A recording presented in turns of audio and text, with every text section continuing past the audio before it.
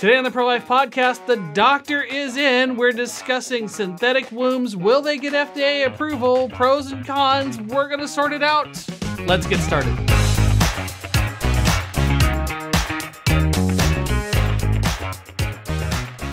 Happy Thursday, Pro-Life family. Welcome to the table. Grab your coffee. This one's like my fourth. Oh!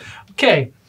The doctor is in today. We're happy to have him. Thanks for being in, man. For the invite. You know, you guys just keep asking me to come back. So I guess we hopefully we'll find something good to talk about. I hope so. Well, today might be a little interesting. The FDA approval for synthetic wombs. Maybe. New company is seeking FDA approval. First, friends, if you'll introduce ourselves for the audio listeners. You got it. Kim Schwartz, Texas Right to Life Director of Media and Communication. I'm Dr. John Sego, President of Texas Right to Life. Brent Klingerman, IT guy and podcast frontman. I don't know how I ended up in this chair. Hype man. Hype man, yeah. Is that the technical term now? Is that what the kids are calling it? Mm-hmm. Hello, I'm looking at children's. I, too, am young and hip. No, not at all. Not anymore. That's cutting room Definitely floor. not anymore. Not anymore. Way too old for that. All right. So a company that makes artificial wombs is now seeking FDA approval for human trial? Right. Yeah, so there have been trials that the Children's Hospital of Philadelphia have been working on of developing a synthetic womb for the purpose of helping babies who are born very premature. This is a good goal, right? Like, we all want to do that. That's what made me really psyched about this topic of like, yeah, we encounter this question so much about what about children who have severe illnesses? What about times whenever the mom's health is in jeopardy by the pregnancy? Like, what can we do to help save that child? So this could be a really good development, but could also have some downsides that we might get into here in a bit. And so I think in the past we've talked about synthetic wombs more of like a theoretical, like eventually science might get here. Right. Sound a little sci-fi. Right. But actually this year, the FDA could consider whether to approve human trials for this synthetic womb. The Children's Hospital of Philadelphia has already been working on gestating premature lambs in this synthetic womb. So lambs who were born early on, they were able to develop these babies to term in the synthetic womb, which is awesome. It sounds like it could hold a lot of promises. What do you think? Yeah, no, this is an interesting topic because it's actually an example that I give when I'm speaking to college students about kind of being consistent with our pro-life views and the need, we actually need pro-life leaders right now studying, training, kind of coming up in the ranks to help the pro-life movement take on these new questions. And, we start, whenever we have something like this, we always start at the foundation for us as pro-lifers is the dignity of the person, the sanctity of human life. And then we build our views on whatever the topic is, if it's stem cell research or assisted suicide, whatever it is, that we have to start with that foundation, and then we determine our view on this issue. And some of them are straightforward, right? The sanctity of human life means we can't cause the death of another human being, whether they're sick or whether they're in the womb. Like we can't do that. That would be against the very first, foundation of our views. But on this one, and in more issues that are going to be coming up as we develop, more medical technology, is it's not as clear cut. So we start with the integrity and the dignity of the human being, and then where do we go from there to get to something like an artificial womb or ectogestation? And so thinking about that, is this going to harm the mother? Is this going to harm the child? Like you said, it has great potential to actually, help life, to actually help these tough cases where a child is premature. So in that sense, it looks good, but, we need to dive in a little bit deeper and see how could this be used for bad? How would we recommend its use? And then also just kind of being cautious about the development of this technology in general. Right. I mean, they say they're asking for a trial phase, going to FDA trials, which means human trials, we're going to have to try this out. we definitely, from an ethical standpoint, don't want to jump in like, well, being pregnant, I mean, you know, morning sickness sucks. I don't want to do this. Sign me up for this other version. Like, we're talking medical emergencies, right? Yeah, so that's the danger, is that it becomes a convenience rather than a therapy. So therapeutic use is, yes, we have this medical circumstances where, you know, the mother's water breaks early in pregnancy, Right. and she, you know, that the child has to be delivered. She's going to have an infection. It's not good for the child. Like there's going to be serious issues if we don't deliver the child. So then the child is very premature. That would be a great circumstance where maybe this intervention could help. And so, yes, that would be a therapy. We had a medical emergency. We're actually helping. But as you said, it could easily become just a convenience. Okay, well, later pregnancies are very trying, very difficult for women. And so let's just, you know, make it normal to use this machine rather than biological. Like, in some cases, we hear movie stars who are like, well, you know, going all the way to 40 weeks might really wreck my body. I'm just going to go ahead and get a C-section a little bit early and get this done. Where normally we would consider a C-section as something you do when medically necessary, not, Just 'cause. well, you know, this will be more convenient. It'll fit my schedule better. But we've seen Hollywood people do that. Well, we've also seen a trend of surrogacy, of That too. using, you know, someone wants a child, and so they ask another woman to carry their child, and that, you know, the same kind of thing is like that is for convenience. It's got a whole lot of problems. We don't have to talk about that. Yeah, But yeah, there's a whole exactly. lot of problems on that one. But yes, this idea of what was once, for this technology we're talking about, of having a artificial womb, a machine that helps grow the child and develop the child before birth, instead of staying with their mother, you know, this machine could be very good for medical treatment in the extreme cases, but not a good tool to have just on hand if we feel like it. Okay.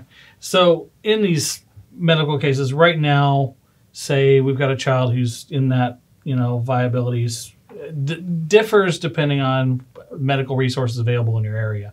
But say we're in that kind of 25-week gray area where some places you've got more options, other places you don't. Would this be a better option than maybe some of the other technologies available?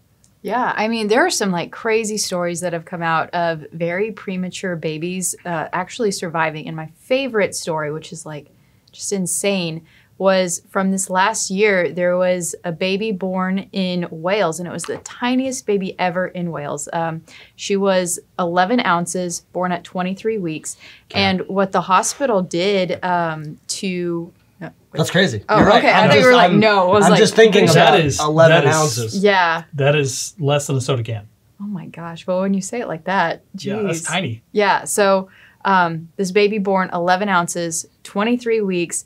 And what the hospital did to try to like save her life was they needed to keep her organs warm. So they used a sandwich bag. They put her body in a sandwich bag, not her head, her body, to help keep her organs warm. And it actually, like, that's what saved her life. And so she spent, I don't know how many days in the NICU, and now she's home with her family. Oh, wow. And it's incredible to see, like, whenever we have this commitment to life, that miracles like this happen, because we see that we are prioritizing the patient, that we're operating from this value that this person is worth all of our efforts. This person is worth everything that we can do to try to save her life. And so you see awesome stories like that. You see babies born. I think the youngest baby ever born was and survived was at 19 weeks. Yeah. And that's incredible. So maybe we can push that viability line back and back and back. And that's important because viability often comes up in the discussion of abortion that, even in our court records, it said like, well, the child's not really alive. The child doesn't have a right to life until they can survive outside the mother's womb. Right. And that's a really dumb idea, just for so many reasons. Yes. One of them is that that means that the child's dignity is not something inherent within themselves. The child's dignity depends on what we have available to take care of him or her. And I think we shouldn't apply an external value like that to any person. If anyone has value, it comes from the value that the Lord has instilled within us. It's not dependent on our external circumstances. And so hopefully with this technology, you know, we can still push that line further back and get people to see, actually, yes, your life has been valuable from the very beginning, not just at the point where we're able to take care of you. Yeah. No, I think like that principle that you just talked about is really critical for pro-lifers to catch and to hang on to, because this is the idea that is really important in the assisted suicide debate as well, is this idea that for us to advance as a society, to have better medicine, better technology, we have to start with a commitment to the person. And in the assisted suicide debate, unfortunately, it starts with an abandonment of the patient. So it says, okay, you have this certain cancer, we don't have a cure for it. We can't address, you know, this disease that you have. Instead of developing and innovating and trying and experimenting and trying new things to help you and other patients, we're just going to give up. We're not going to try. And so I think this is important for us, is like the pro-life movement, we should be the biggest cheerleaders and the biggest engine for medical advancement, for medical technologies to address. I mean, there are pain, you know, right now, pain science is a really big issue of trying to address how do we help patients who are experiencing different types of pain and levels of pain that we don't know what to do with. You know, it's not in the body, it's cognitive, and it's, you know, really hard questions. And instead of saying, okay, well, let's just find all the patients that have this disease and offer them assisted suicide, like we should be the biggest cheerleaders of, let's figure this out. Like pro-lifers should go into those fields, commit their lives to serving these vulnerable patients. And so I think you're absolutely right, is like with these premature babies, let's find better ways to treat them. The word of caution I do have, though, is that it's great to push on technology and to be, you know, for medical advancement, but we do have to like be careful as Christians and as pro-lifers of the hubris that usually is right there with it, of we can create a womb that is, you know, basically does what God designed, that we can do exactly what he did. And so you have, you know, a natural process that is amazing, that is phenomenal, and we're learning new things about it. I mean, every year about you know, the development of children, how the mother's actually caring for the child in womb. Like we're learning crazy, amazing things, and so then for some scientists to come along and say, "Okay, yeah, I can do that, easy. Just don't worry about it. We can make an artificial womb." Should be a red flag for us as Christians. Yeah, Definitely. I think, and we can pick up on some more of those red flags and more of this discussion after the break. Great news. Texas Right to Life is celebrating our 50th birthday this year. This is half a century of victories that the Lord has given us, but God is not done yet.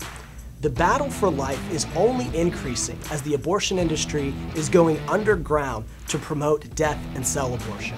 Join us in supporting Texas Right to Life's 50th birthday campaign and chip in with a gift today. Thank you for 50 years of saving lives. And friend, the best is yet to come. Get your tickets today for the Convention for Life. This is like my favorite convention all year. June 22nd in Houston at Grace Church in the Woodlands. We're going to level up that pro-life knowledge, and you are going to be a pro-life expert. We're going to hear from an amazing lineup of speakers to help you defend your beliefs, including author Danielle D'Souza Gill. If that D'Souza name sounds a little familiar, yeah, Dinesh's daughter. It's going to be an amazing time. We are going to celebrate the anniversary of the overturn of Roe v. Wade, and we're going to look forward and talk about some of the issues facing our movement. Get your tickets at conventionforlife.com. All the details and links below, conventionforlife.com. We'll see you in June. Welcome back, friends. You can still get your tickets. Convention for Life. We want to see you there in June. I'll be there. John's going to be there. I'll be there. It's It's going to be an awesome time. Shoot, I'll even be there. Okay, Man. Yeah. We bullied you into it, peer pressure. Yeah. Hey, if you want to use the code podcast, you'll get 20. Let's make it 25. Let's go crazy. Make it 25% off your purchase. So we'll see you in It's June. a fire sale. Wow. It's not a fire sale yet. No, come Oh, on. man. This is we are still like we've just announced this is happening. Yeah, So that's true. Okay. we're just really early in the ticket purchasing. Okay, so good. Yeah, yeah. lots of room. Get your ticket now. It's still just a fire sale. Anyways. We're discussing some of the red flags with this new tech. Yeah. Yeah. And like, so we were saying that it, as great as it is as a like emergency situation, you know, if you have a mom who's going into labor early, they have to deliver this child. Like, this is a good option to help the child, if it works out, to help the child develop normally whenever if he or she can't be in her mother's womb. But we're not at the situation yet where you can use this just at any stage in pregnancy. So far, they've only successfully tested it with lambs who have like gestated in their mother's wombs as long as they could, and then delivered early and had to finish gestation in the artificial womb, and it worked out. They haven't been able to take like an embryo from the very beginning and gestate from like 40 weeks along in the synthetic womb. We're not there yet. I think we all can see that's where this will probably go, and there are some problems with that, and especially because like we don't know all the like beautiful symphony that occurs between the mother and the child in the womb during pregnancy. Like we get glimpses of it through science, but there's no way to know like all the things that the Lord had made work in harmony, because it's just natural to us. It just happens. Yeah, that like biblical imagery of God weaving together, you know, the child's body in the womb, like intricately made, like that. You know, yeah, it's a I like the idea. It's like a symphony. It's like a very intricate, beautiful process, and it's kind of laughable for us to think we get it. We can just like make a replica of that.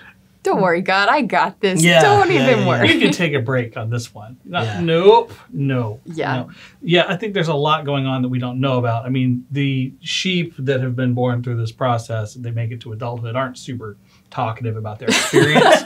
So there could be some long-term effects we don't know about, won't know about for some time. Right. Yeah, I think, I mean, whenever I love to see studies in each year, you know, there's some studies that stand out to us as we see about kind of learning more about what's actually going on in embryology and in the child development in the womb. And one of the ones like last year that really blew me away was about speech patterns of children. And so what children are in the womb, they are learning how to talk. They are learning how to communicate, and the speech patterns of the mother get, you know, kind of are handed off to the child, you know, unconsciously in the womb, and they're learning about even how the mother talks to someone. And the study that I was looking at was tracking like accents, like regional accents. Really? And how it had an effect on the child. And so a mother who has, you know, a strong drawl or a strong accent, that is actually passed on to the child, even if the mother moves from that region. So the child is not hearing everybody talk this way. They're not hearing their mother talk that way for very long.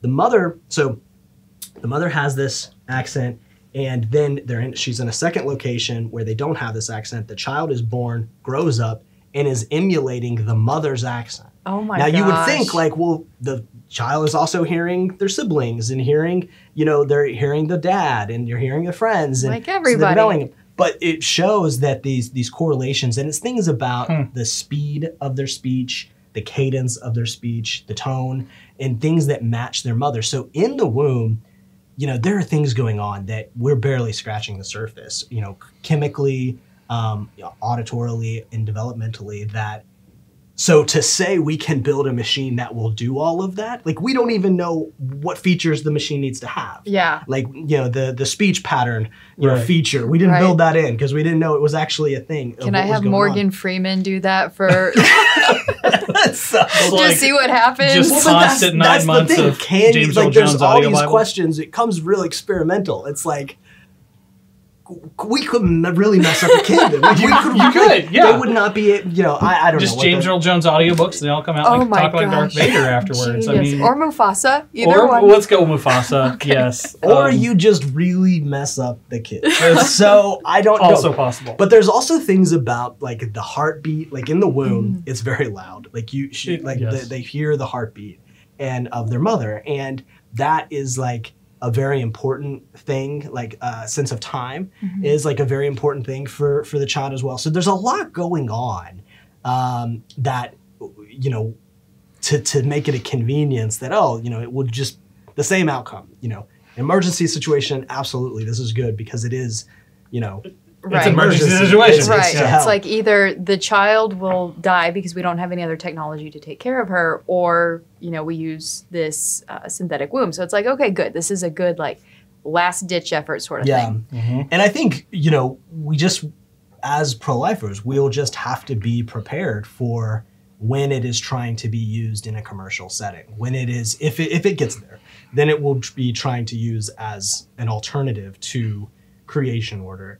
And so I think that's one thing that we'll have to be prepared for, is to be that, voice that concern.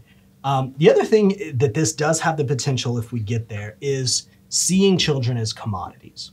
And that's a huge thing. And this is not just on this one piece of technology, right? Right. This is a big thing. We talked about like in surrogacy, even in adoption, you can have this view of children as an object to be acquired, and a very selfish kind of mindset. And, whereas from the Christian perspective, children are a blessing from the Lord. Children are always to be received as blessings from the Lord, even in difficult circumstances, in the hardest cases when, it doesn't matter. If you have a child, it was not an accident. The Lord is not surprised, right, that there's a child in the situation. And so when we get into this kind of technology, though, it could become it could become seeing the child as an object to make you happy, and it could be something like more commercial, commodity to be purchased and customized, right? Like we see with IVF and IVF and CRISPR and all the other weird some of these other trends.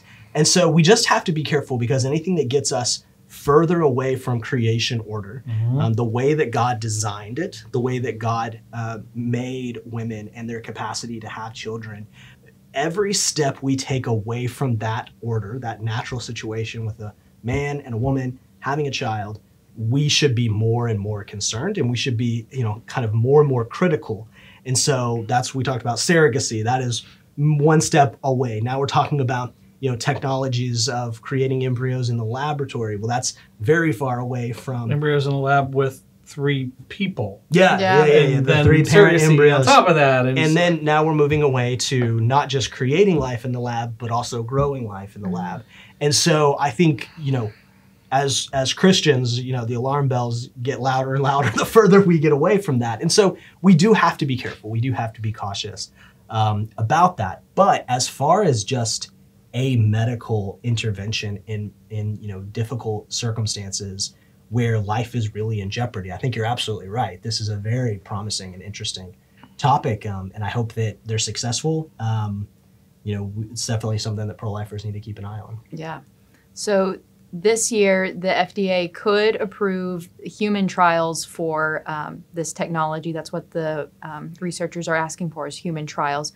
Are there any concerns that we should have about, testing this on humans? The idea of human experimentation is one that has a long history for Christians. Back in the 50s and the early 60s, this is what brought Christians to a lot of bioethics debates, is experimentation on humans. and what are the limits. You have to get consent. You can't. Then there's all these bioethical scandals of times when a population was treated as guinea pigs, and Christians, Christian moral theologians were the ones saying, hey, like, that is disrespectful to the human person. That is not acknowledging their dignity when you're treating them as, a means to an end, developing some treatment for another group of people. So that's where Christians kind of jumped into these types of debates. And so absolutely, we should be cautious about turning our children into, products of experimentation for the benefit of people, who aren't here yet. And so we need to be really careful with that and make sure that we are not doing it electively. It's not something you can sign up for. Okay, well, I have this healthy mom wants to volunteer and wants for her child to be, kind of be participating in this experiment. So, I would be surprised if we went down that route just because of the history of bioethics and around human subject trials. So, but it is something we have to be careful of. Yes, this is possibly a good thing, but we can never use, people, even if they're premature babies, we can never use them as instruments for our own good. Yeah. True. It's a very important reminder why we have to stay at the table at these conversations as our culture moves more and more post-Christian, and the church has kind of lost some of its seat at the table of culture. We still have to make sure that we're engaging in these conversations. So friends, here's your conversation topics, right? You can talk to your friends and neighbors about I know it's weird and it's kind of sci-fi, but hey, it's in the movies, right? We're seeing these kinds of things in pop culture where it's like, oh, it's normal. The upload is a thing and all these other weird things. So, you can always use that as a starting point in conversation to transition into, well, the real world is actually trying these things. And here's the benefits of the tech, and here's some concerns. Yeah. Here's where humanity has a history of doing something real dumb. There's a lot of wisdom in the yuck factor, the weird, it feels weird. It seems odd. That moral instinct, that's your conscience. That is what you were built with. What? And so so maybe the conversation with your friends starts what? That sounds way too weird. That creeps me out. Right. That's a good thing. That is, and that's kind of a sign. Maybe we should talk about this. Right. Yeah. So synthetic wombs can be your party trick now. So. Oh no. Ectogestation is the fancy term if you want to impress your friends. Ectogestation. Yeah, it sounds like Ghostbusters or something. Yeah, exactly. It kind of does. All right. Well, maybe we're not going to bust any ghosts, but some bad ethical ideas. We can bust some of those. Nice. Well, friends, thanks for watching. Like, subscribe, share. Have some of these kind of odd conversations with your friends, and maybe you can teach them about ectogestation. You learned a new word today. So thanks for watching. We will see you next time.